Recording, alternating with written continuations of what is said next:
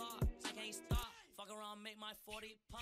No popcorn, I pop pistols. What is YouTube? My name is Bear Witness. Welcome back to the channel. Now in today's video, we're going to be talking about a couple of things that they added to Blackout. Some absolutely incredible things in my opinion. Some a little questionable, and I'm kind of wondering where their mindset is on that. But we'll get back into that in a little bit. But first things first, I wanted to apologize for a little bit of an inconsistent upload rate. That's going to happen this week too. I've been bouncing back and forth doing holiday things. Most of you guys can understand, but generally, you know, the uploads are going to be a little bit inconsistent. But after Christmas, it should go back to a regular upload schedule and stuff like that. Pretty much daily uploads. So if you guys enjoy daily Blackout uploads and you guys are new to the video, make sure you guys click that sub button. Now, with that being said, we're going to talk about a couple of things that they added inside of Blackout. First things first, Xbox and PC users got the Absolute Zero event, or operation season, whatever you guys want to call it. You guys got that today, so that's pretty exciting. I hope that you guys are enjoying some of the great content that they did add, although there's going to be a completely different video dropping this week about my actual thoughts on Absolute Zero, so hopefully you guys are looking forward to that.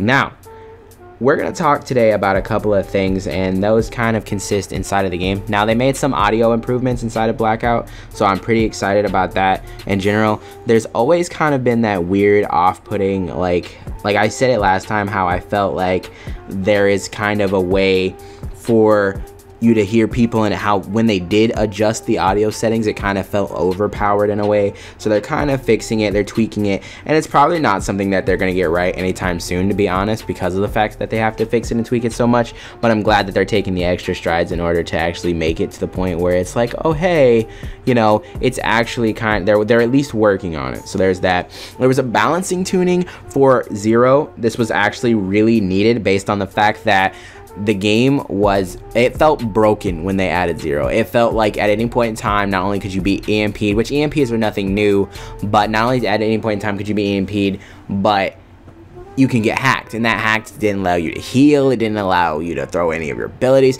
and that hack lasted a good long while. So that being said, I'm glad that they actually took into it. In fact, I felt like they didn't playtest that character enough, because anybody, like a monkey with a hat, that as a video game console, could have seen that was a little bit broken. So with that being said, we also got custom games inside of Blackout. Now, I haven't actually done very much inside of it. In fact, I tried to launch a custom games to look for an item that I'm actually about to tell you guys later on about.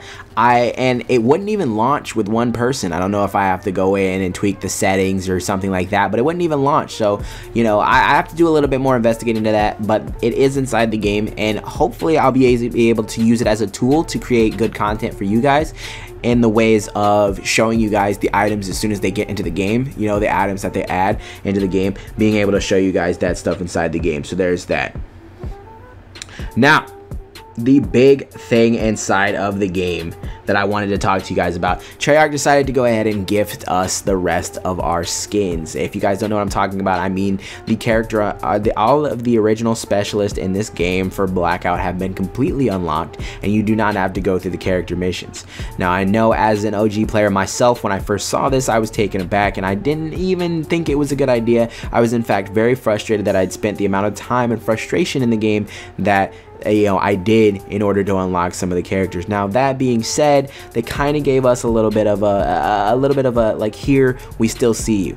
So if you have originally unlocked the characters before this update, you got this outfit called the Numbers, and the Numbers is kind of like an homage to back in the day, you know, the numbers, Mason, what do they mean? So Black Ops 1, you know, they would have the numbers flashing, the red numbers. So this is a completely black suit. You guys will see it on the screen.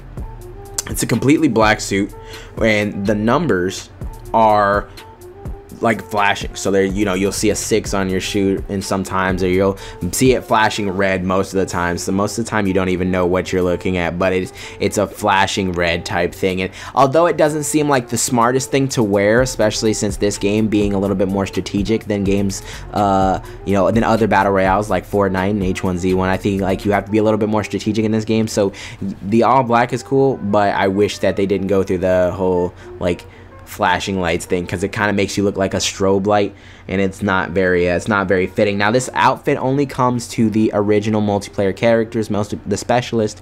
Aside from that, it doesn't do anything, so you won't be able to see it on Nikolai or anybody like that. You guys have to just deal with the base skins for that. But knowing now that they are adding extra outfits in the game, some of the outfits that we unlock throughout leveling our tiers will probably get customized in the future, so that's pretty cool. I'm very interested to see if they do that later on. But aside from that, there's also new contraband stashes. Contraband stashes are like a new type of supply stash, so you'll find them throughout the whole gameplay map, and you can get the Secret Santa and Sleigh Bell and a couple of other goodies actually out of there. But you guys can get the Secret Santa melee weapon and the Sleigh Bell melee weapon, and those all do in fact one shot. So if you go up to somebody, bang, they're dead. You know, easy peasy. If you guys have been a big fan of the Bowie knife, then you guys are probably going to enjoy this just as much.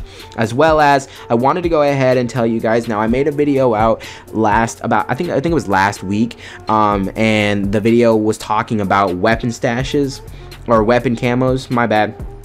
And those are also coming this week. Later on this week, we will also see those implemented into the game. Now, because it's going to be an update, I don't think that it's going to be just for PlayStation only. So Xbox and PC users can expect to get this as well. So yeah, weapon camo support and armor tuning are coming later on. I think at the current point, which I've noticed since basically the armor came out, that they were going to nerf it, because it does seem a little tanky in certain situations. Some weapons are just not strong enough to kill people with high level armor on. In fact, half the time, if you don't shoot them in the face, you're probably going to die.